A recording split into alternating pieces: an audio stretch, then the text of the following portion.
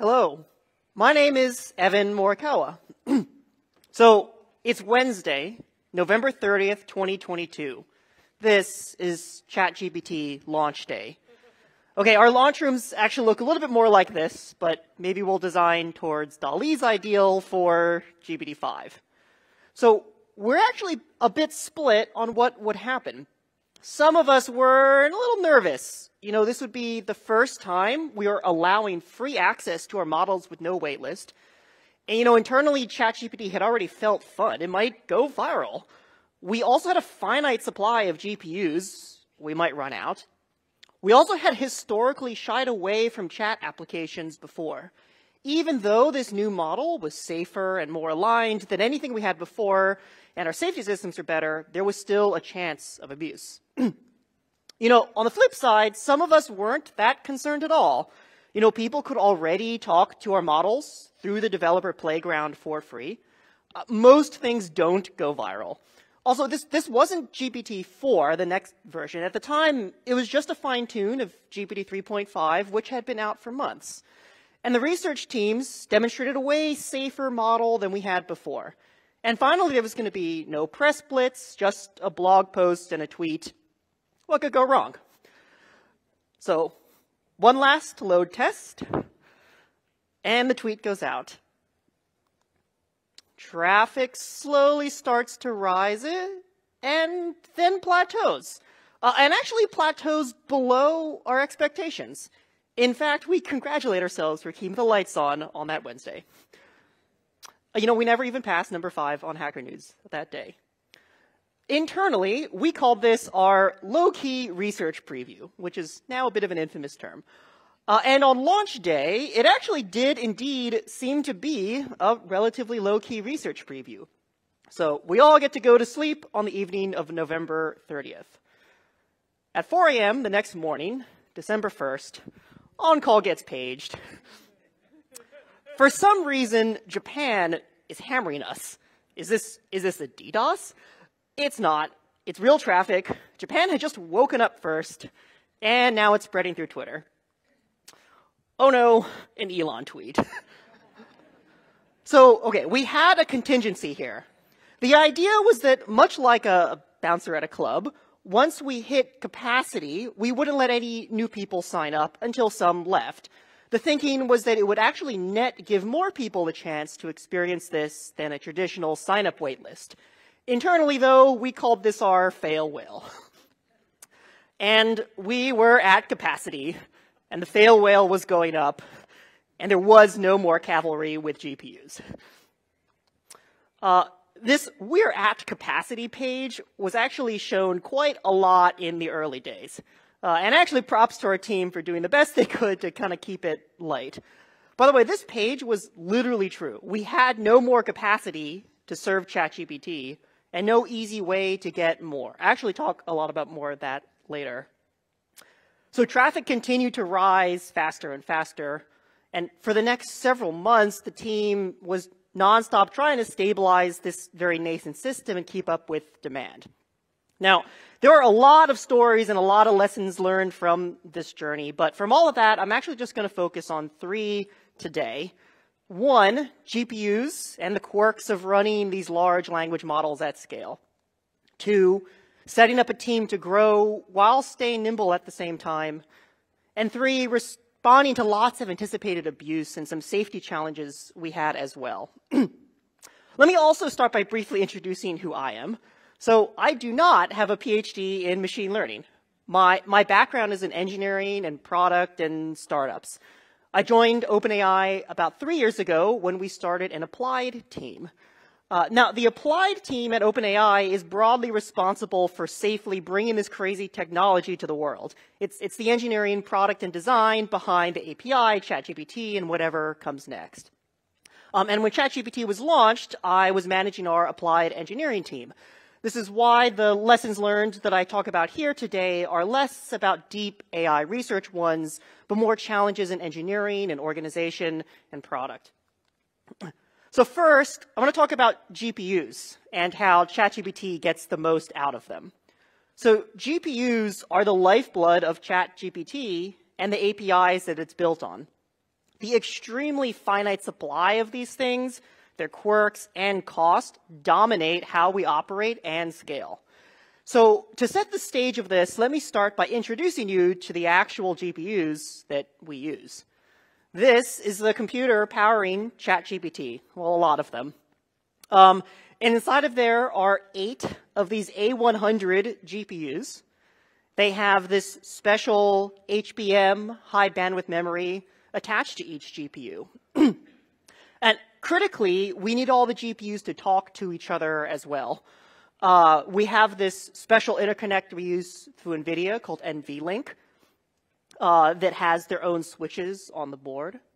And it also is connected to the outside world through both Ethernet and InfiniBand, which can give us 200 and soon 400 gigabits of network for each and every single one of those cards. And I'll talk a lot about this and the specs of these today because for us and these types of models, every single bit of added compute or bandwidth directly impacts the ChatGPT user experience and what we can offer. So there are a lot of things to talk about GPUs. I mean, it's a whole field, but today I just want to focus on a few. One is GPU RAM and KV cache, batch size, ops to bytes, and arithmetic intensity, scheduling, and auto-scaling, or the lack thereof. Now, don't worry, I actually will explain, you're not expected to know what all of those mean. I'm going to go into it a little bit, but getting an understanding of these was really critical for us as we scaled ChatGPT, and kind of a lesson about the depth that's needed to make this happen here. So in order to better introduce some of these topics, let me give a quick intro or refresher into how these AI models work at all.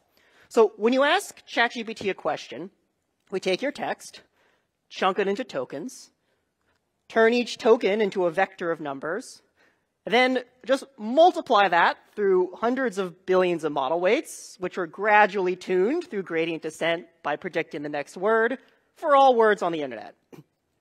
We then take the odds of the next most likely token, and repeatedly, token by token, word for word, ChatGPT will eventually spit out your conference talk. In this architecture, each token is also aware of every single other token, and this is known as self-attention. And the longer your text or context, the more math you need to do. Unfortunately, self-attention scales quadratically.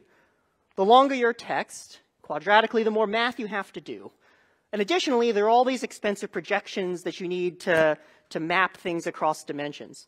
So there initially sounds bad, but there are a couple relevant properties here. First, you can cache the math you did on all prior tokens. This is known as a KV cache. So KV refers to these 3 major named matrices that are used in the attention mechanism. The third Q, which you might hear, it actually changes every time and can't be cached. So it's really just about the name for the internals here. Kind of the key thing, though, is that you have to store this cache in GPU RAM, in this very special HBM3 memory we have, because pushing data across a PCIe bus is actually 2 orders of magnitude slower than the 3 terabytes a second I get from this memory. As you imagine, that matters a lot. And it's so fast because it is physically bonded to the GPUs in stacked layers with thousands of viad pins for massively parallel data throughput. Now, this GPU HBM memory is very expensive and quite limited. And most of it is also spent storing model weights.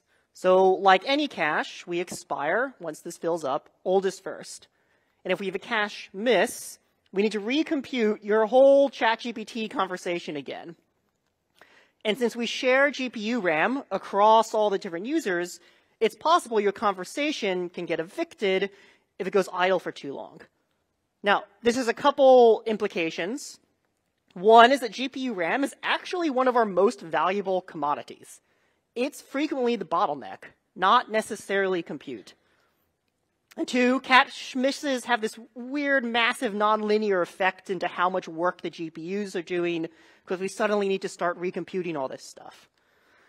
And this means when scaling ChatGPT, there wasn't some simple CPU utilization metric to look at.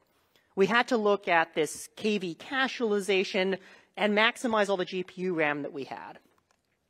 A second metric was batch size. Now, batch size is roughly the number of concurrent requests we run to the GPU at the same time.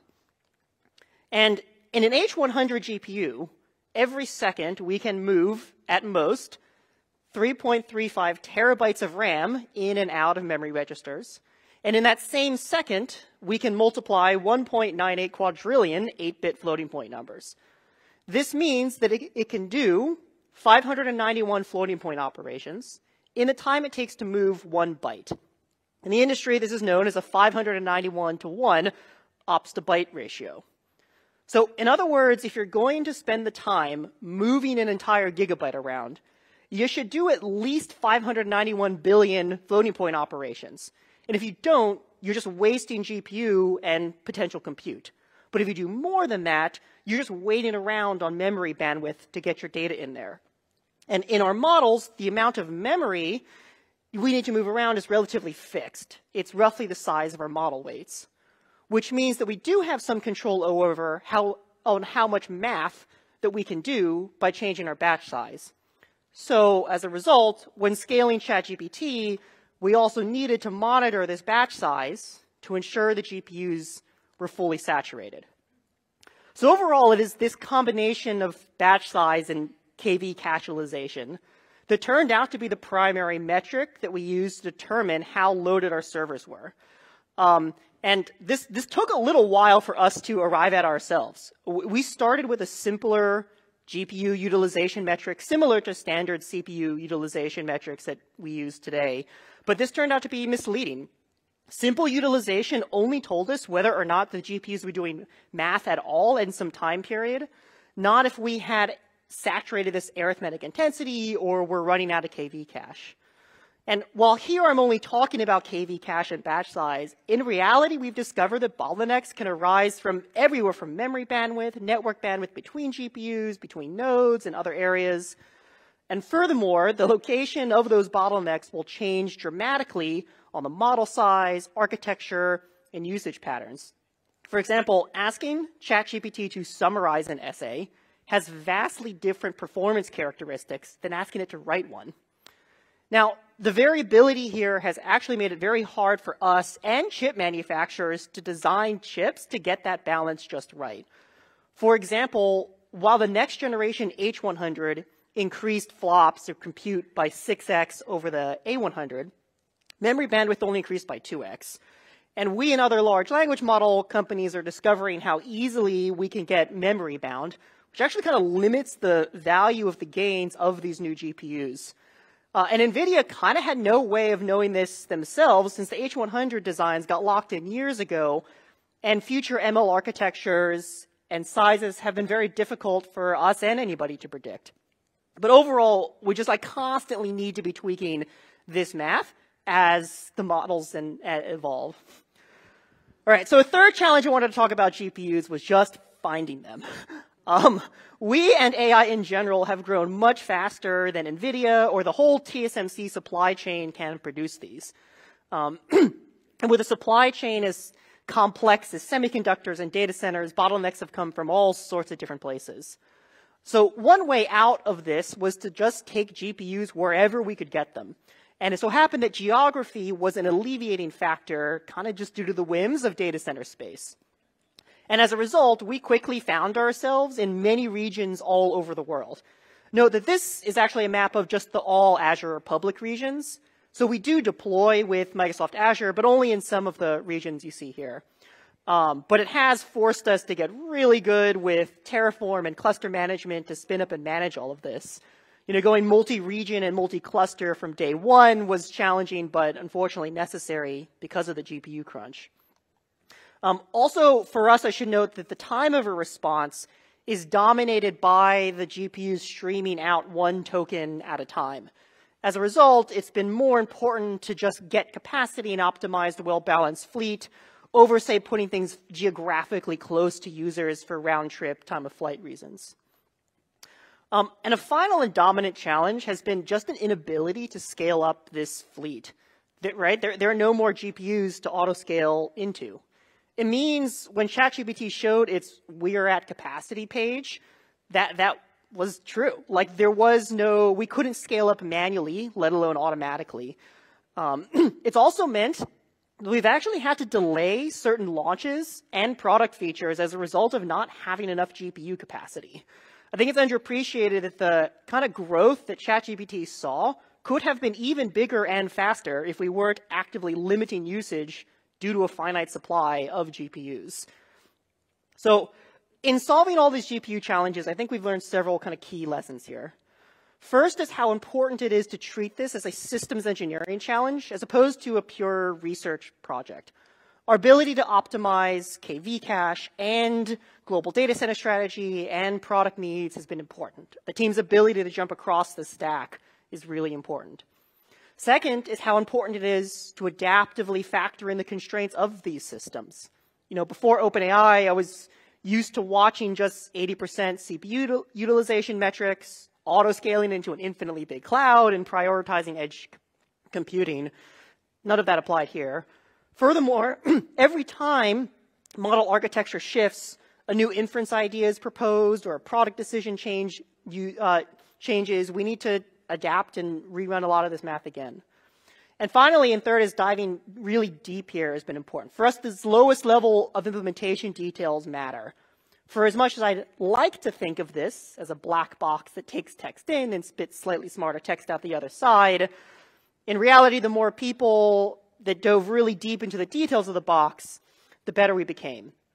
And these problems will only get bigger with GPT-5 and browsing and fine-tuning, code execution, the next order of magnitude of this scale. But even though I talk about these in the context of ChatGPT, I expect they'll definitely hold going forward as well. So the second kind of major challenge area I wanted to talk about was growing a team while trying to stay nimble and ship quickly at the same time. So when ChatGPT launched, the entirety of applied engineering was about 30, including me. It's now almost about 100, 10 months later. And OpenAI has actually always had a pretty strong tension with headcount growth. Sam Altman, our CEO, has a great belief in high talent density and keeping what you can do with as small of a team as possible. And as a result, we've been trying to stay small as long as possible to really maintain that iterative, scrappy, kind of get stuff done culture. But at the same time as the product scales, I'm reminded of the acuteness of our needs. What might be departments of hundreds elsewhere is currently being propped up by just a couple people at any given time, some of whom might be on vacation. I think one of the most impactful things we've done is actually structuring ourselves up to capture the essence of those earliest days of a highly integrated, fast-moving startup. ChatGPT, the team and the app, looks, feels, and acts like a 10-month-old startup. When ChatGPT was getting started, we made the conscious choice to give it a fresh repo, fresh cluster, lightweight security controls.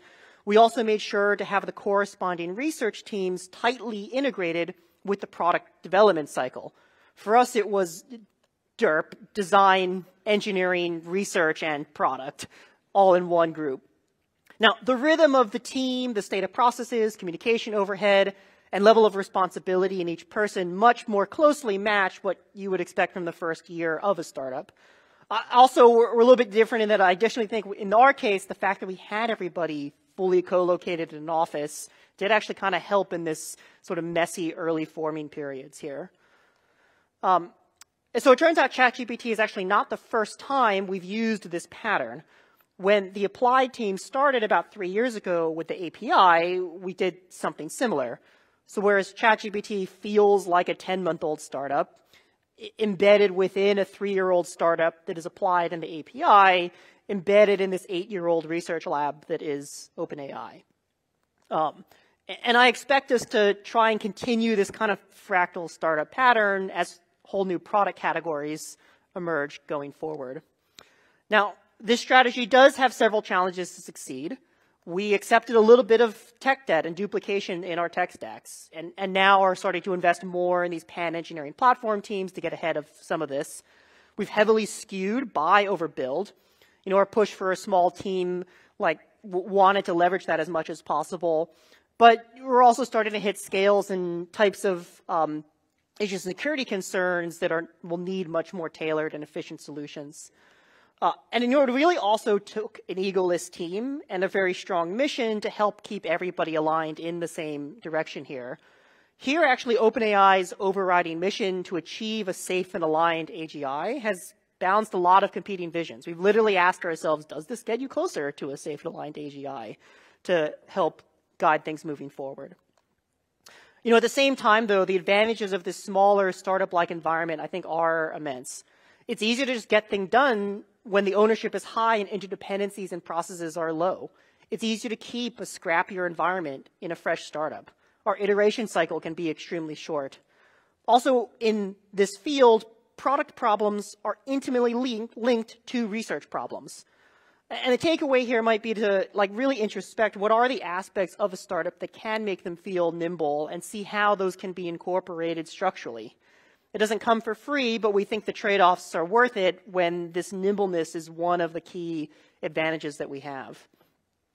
So the third and final major challenge I wanted to talk about is some surprises we had when dealing with abuse on the system, as well as a look into some upcoming AI safety challenges we will face. So at OpenAI, AI safety and abuse of our APIs and products are inexorably linked. It's in our core mission to prevent AI from powering mass disinformation campaigns, amplifying the worst parts of the internet, or causing other forms of harm. And ensuring proper safety mitigations are in place have been the primary blocker, actually, for launches and things like that. So despite our efforts here, few areas adapt quite as quickly as people attempting to abuse your systems. And this is especially true if there are financial incentives too. For one final story, I wanted to tell you about a group who started to reverse engineer some ChatGPT APIs and what we did about it. So an engineer discovered traffic on our endpoints that didn't quite match the signature of our standard client. At the time, ChatGPT, the app, was privileged in a normal way that API traffic wasn't.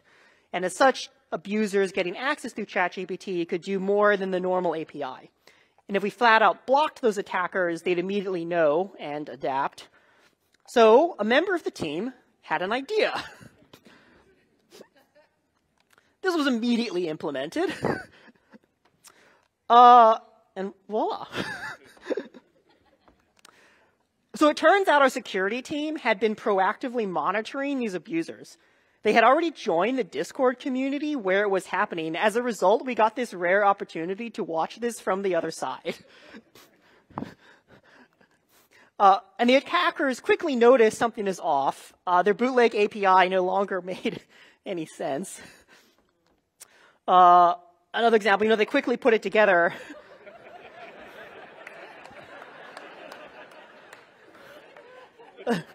Not only did they quickly put it together, they even gave us a suggestion for next time.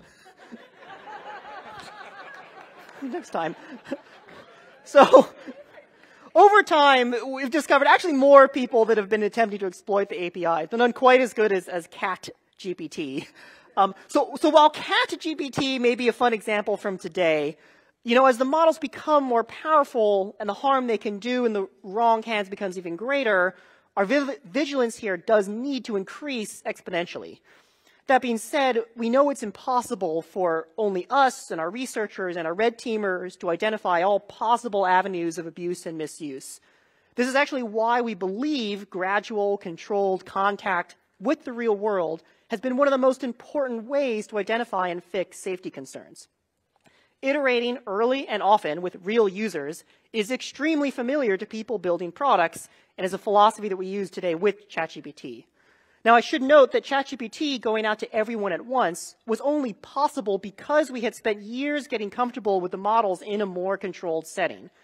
Newer, riskier products will go through several stages of rollout as we identify and mitigate risks. Additionally, we also believe that we'll need to adapt this strategy as the stakes get higher. Boeing doesn't ship like Facebook for a reason. And our concerns of today will look very different than those of tomorrow. So ChatGPT's story is just getting started, and I expect all of the three challenges I talked about today will persist in new forms going forward. And while GPUs may start to become more plentiful as supply chains catch up, the need to utilize them ever more efficiently will grow as they consume larger and larger budgets. GPT-5, fine-tuning, and a myriad of yet-to-be-released products will stress this compute. And hopefully you can see that this type of layer has different scaling considerations to keep in mind. You know, this GPU RAM and high bandwidth interconnects are just as important as how many numbers you can multiply in a given second. Keeping the essence of a startup in this team is one of the only ways we've been using to stay nimble. It comes at trade-offs, but can be repeated more than once. And it will get harder as we grow and will challenge us to culturally keep that spirit going. And finally, there are always unexpected challenges at our doorstep, particularly from abusers who are sophisticated. And while not always a fun time, sometimes you can make the most out of any situation. So while mentioned ChatGPT can alleviate the abuses of yesterday, the future abuse, safety, and alignment challenges are going to be a lot harder. And if those become harder, we'll need to invest more. But then the safety mission is so core, though, that this will be like a continued area of focus going forward. Now, there are many more behind-the-scenes stories for ChatGPT, at least as many as there are people who helped make this possible. I wanted to acknowledge, though, that even a small subset of these stories represents the work of dozens of people, only part of whom are represented here in our commemorative Snuggies. I just had the honor of sharing all of their work with you today. Thank you very much.